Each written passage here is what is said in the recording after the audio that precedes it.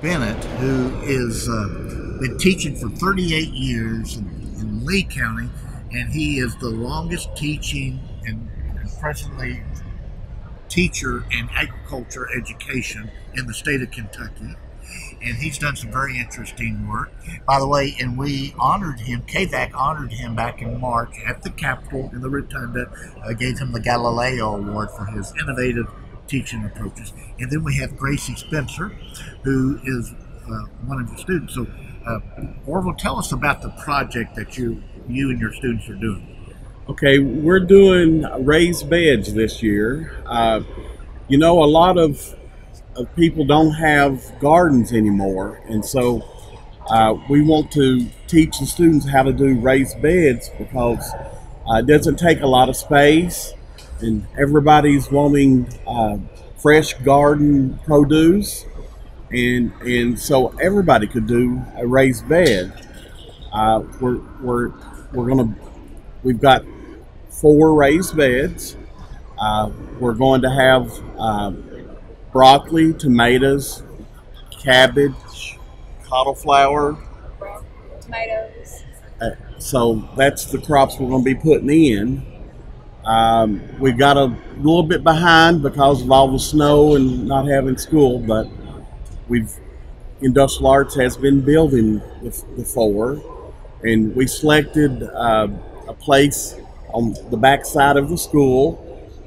We have chicken coop out there that we got funded from you all last year, and it's the ideal place to put them raised beds, and so hopefully the students will learn how to raise vegetables, and then if they come in at the end of school, we always do a project with canning tomatoes, making tomato juice, and so that will help us. I've been getting the tomatoes off of the students, but it'll be nice to raise them there at school and can them there, and so this raised bed helps us.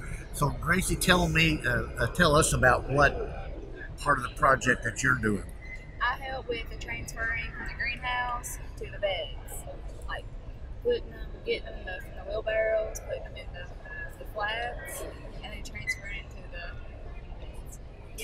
And so you grow your plants first from seeds Yes. in the greenhouse, and then you're transferring them to the beds.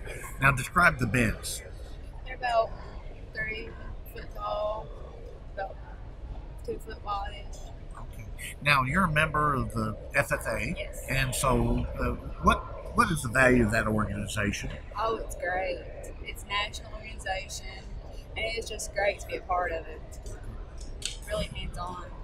Now, Orville, the other project you mentioned was the chicken project. So describe that, because I think you just did some interesting work with that. Okay, the chickens last year we bought an incubator, and the students brought their eggs in from home. We hatched the chickens, and vocational school built the chicken coop, and it's a really neat coop because you can move it from area to area.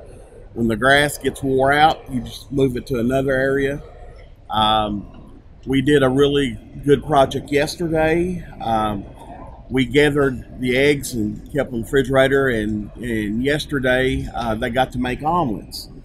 We had a pamphlet from Kentucky Poultry Association, and it had 9 different recipes on it to make 9 different types of omelets.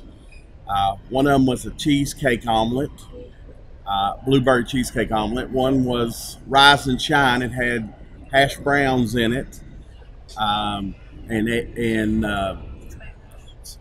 spinach and different things. Well, what's your favorite omelet? The Spanish one. It was really Spanish. cheesy. Okay. Yeah, I like it. What do you want to do whenever you graduate from high school? What are your vocational plans? I don't have vocation right now. I'm still a sophomore, but I was thinking about going to the National Guard. Okay, going to the National Guard. Yes. Well, hey, I want to thank both of you for being on our program and keep up the good work. Thank you. Well, thank you. We appreciate you all helping us out to do these projects. Thank you.